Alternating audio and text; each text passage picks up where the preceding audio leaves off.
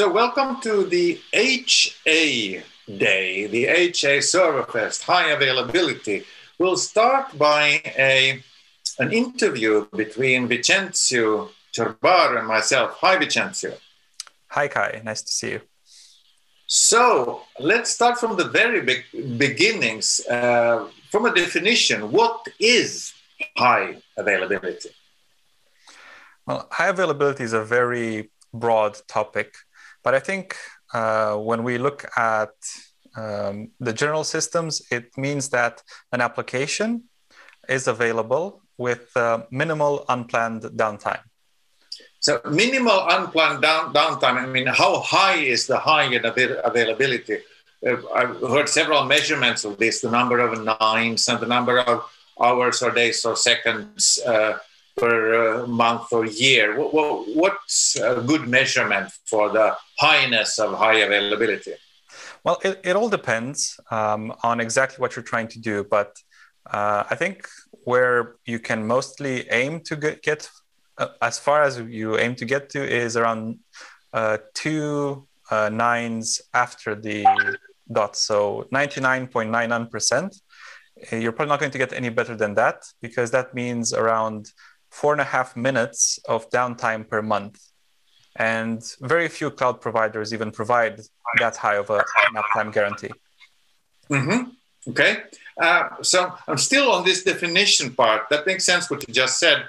High availability, it has two components, high, and you said something about the altitude, the highness of availability. But what does it mean to be available? Available for what? Is it for reads, for writes, for transactions, for analysis? What is it? What's the availability for?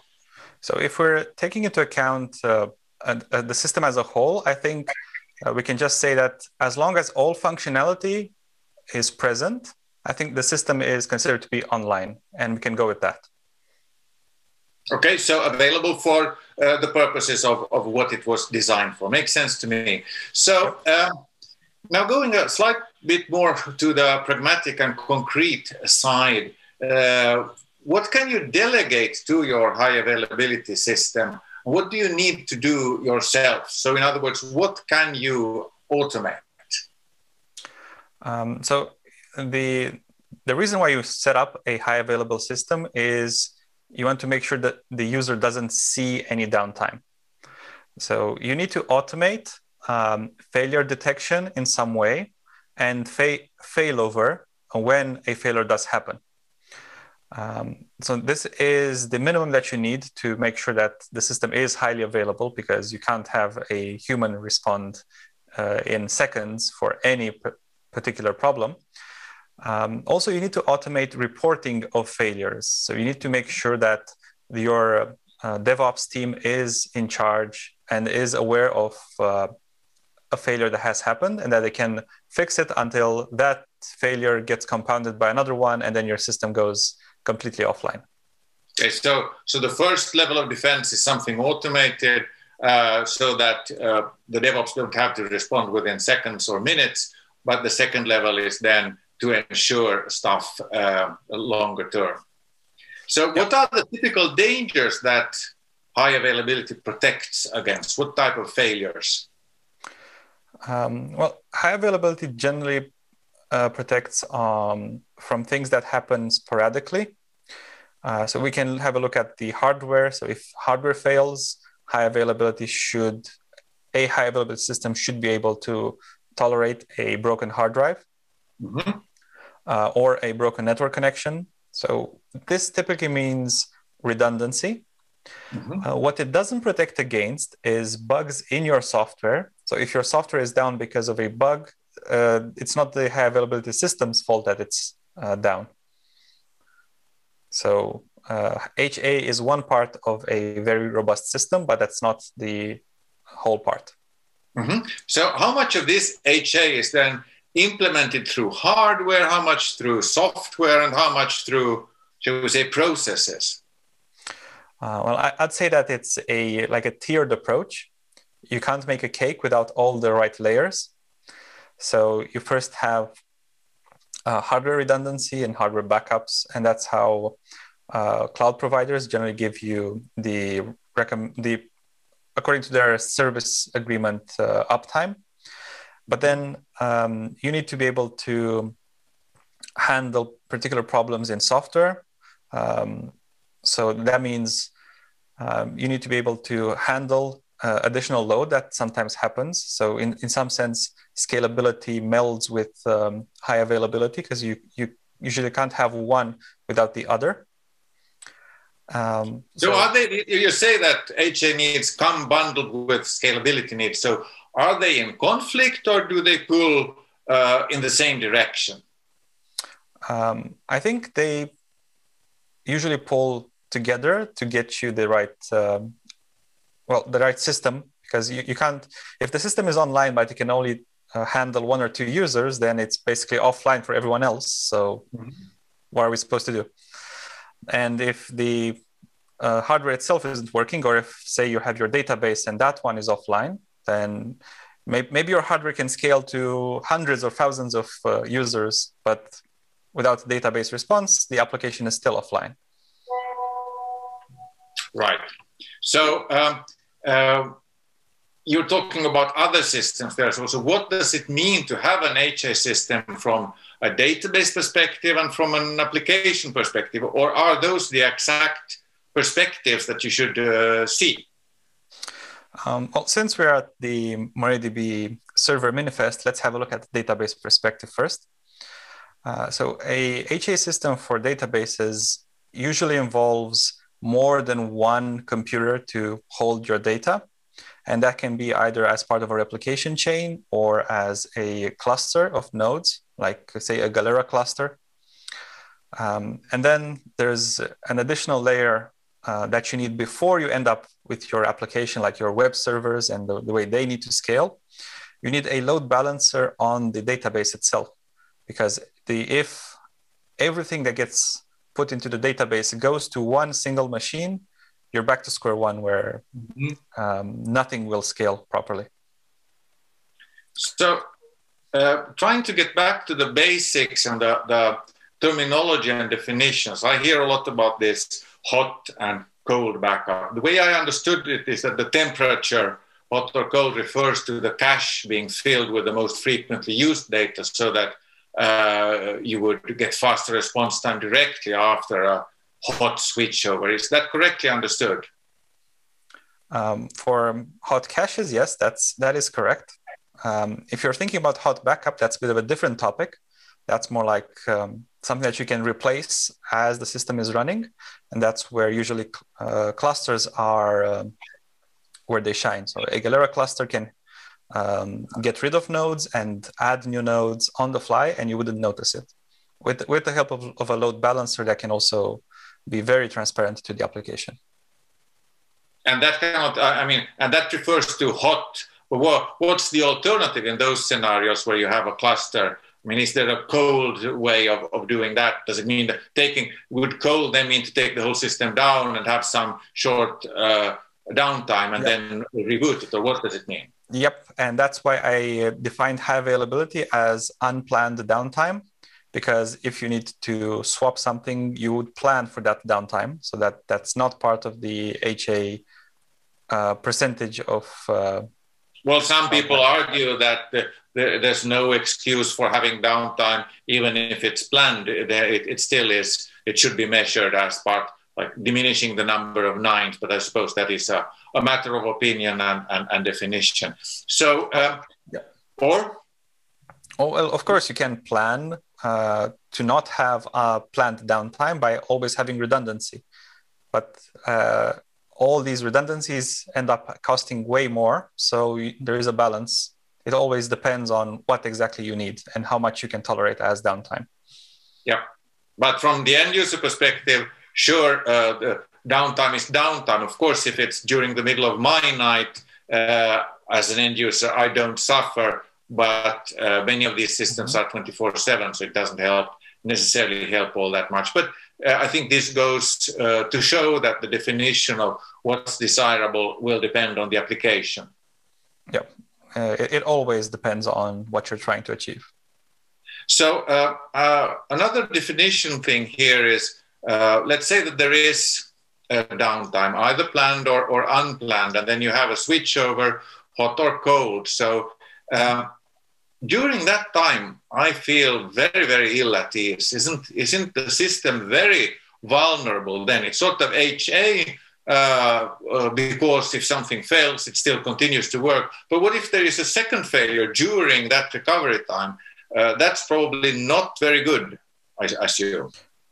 That is something you definitely need to take into consideration. So that's why I mentioned that your DevOps team needs to be notified and they need to get to work as soon as possible. So you can define a system to withstand multiple failures, but you need to take a stand as to when do you think this is so unlikely to happen that we're not going to guard against it. You can't. So I read you as saying that nothing will work according to your exact will unless you first define what your exact will is. Exactly. So looking very concretely at MariaDB and comparing it to other systems, say MySQL, what's the difference in HA options between Maria and MySQL?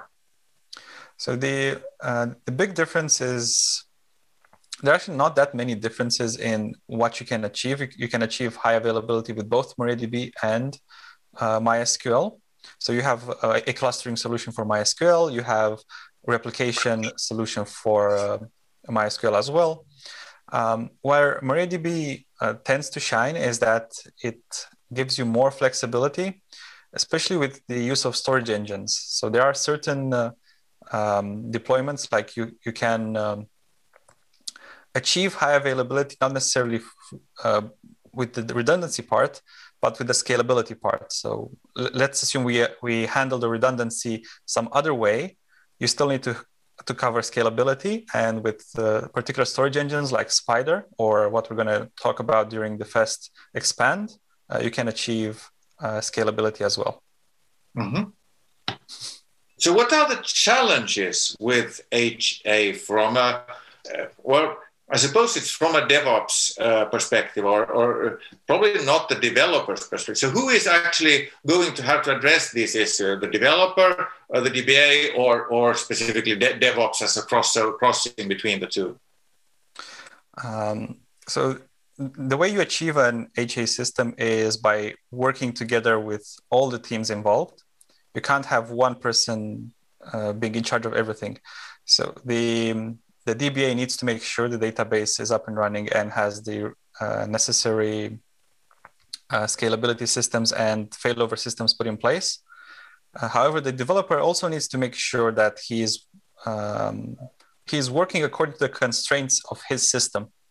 Mm-hmm. So he shouldn't expect that if you need, for example, say 20 nodes in a cluster, when you add so many nodes in a cluster, you can't do so many inserts just because there's so much traffic that needs to go between those servers.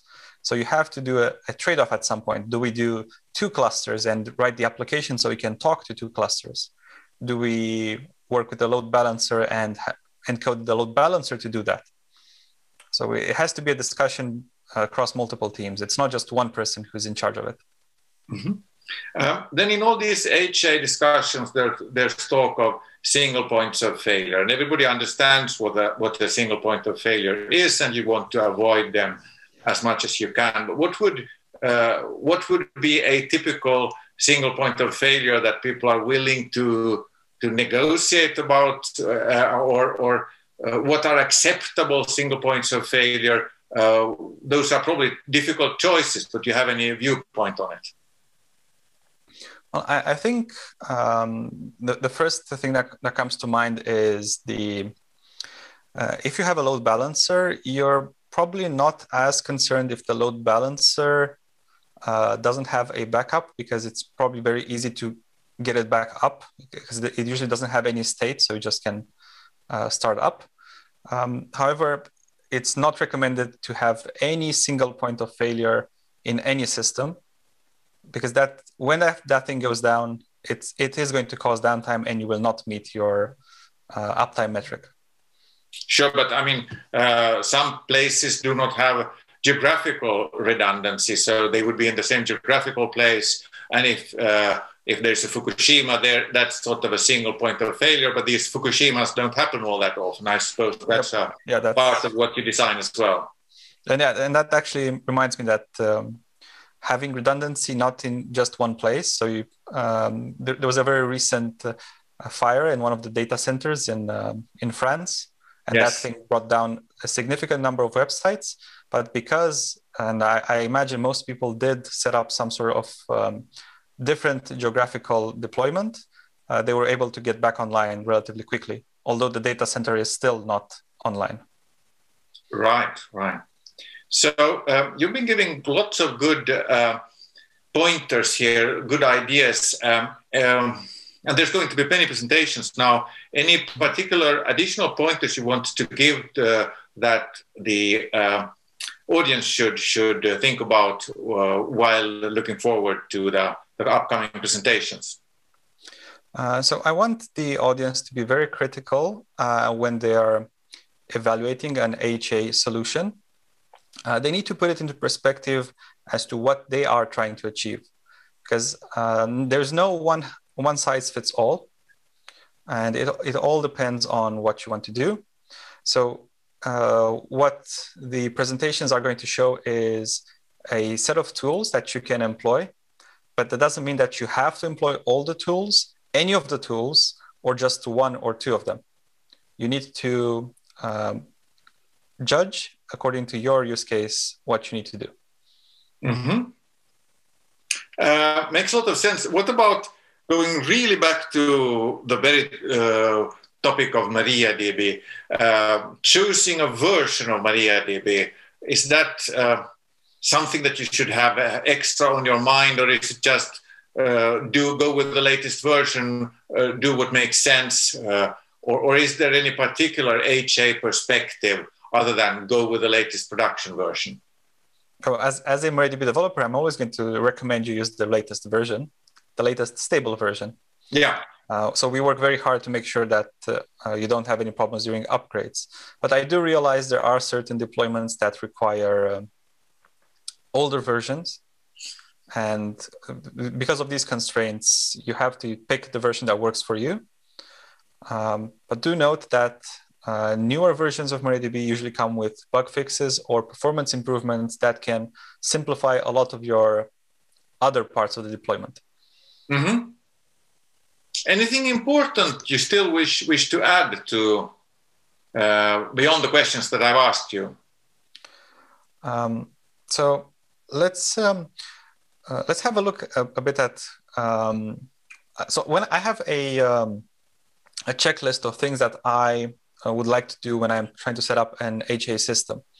And I mentioned a couple already. So I said that we want to make sure that automation of failover works. And we want to make sure that the DevOps team knows when a failure happens. But one thing that is very seldomly paid good attention to is how we do proper backups. But not just doing backups, but also restoring backups. Because you do not have a backup unless you can restore from it. So I highly recommend that everyone invest significant time into doing backups and testing recovery from backups, because that is part of the failure resolution part of HA. Cool. Hey, those were good pieces of advice. Let's see what our presenters now have to say about the various solutions. Thanks, Vicențiu. My pleasure.